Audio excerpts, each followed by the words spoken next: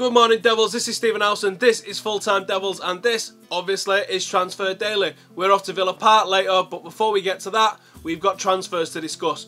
First up today is Pedro. Pedro's one that's rumbled on for a couple of weeks. Lou Van Gaal came out yesterday and said it's up to the player. This is in the Express, and this is also on Sky.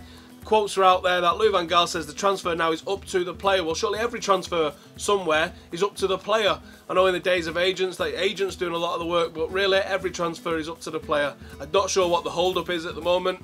Hopefully it's nothing too serious and we can get Pedro done, because he's the sort of player that's going to improve us, and I think he's a sort of player that we really need, actually, especially since Di Maria's gone. We need that sort of player that can run at someone and make something happen, and Pedro is that guy. Next up is another player, similar experience, similar sort of age, and that's Otamendi. Otamendi didn't play in a practice game for Valencia yesterday, which has spent the Spanish press at least, into meltdown. UK press still don't think that this transfer is going to happen. Marca and AS are unable to agree on what's happened in terms of a fee. Some are saying £40 million, some are saying €50 million. He's supposedly got a release clause around that sort of mark, so why can't we get it done? Just pay the money, bring him over. Next up, we've got Stones. Martinez has said time and time again that he will not be sold, and Chelsea have had 2 bids rejected, but he still continues to be linked with Manchester United. Not sure why. We do not need another young, up-and-coming centre-half, despite the fact that Stones is a good player. We've got centre-halves that are good and need experience and have got potential.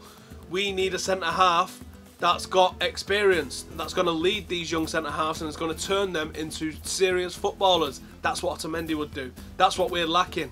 So I don't understand why we would go for him.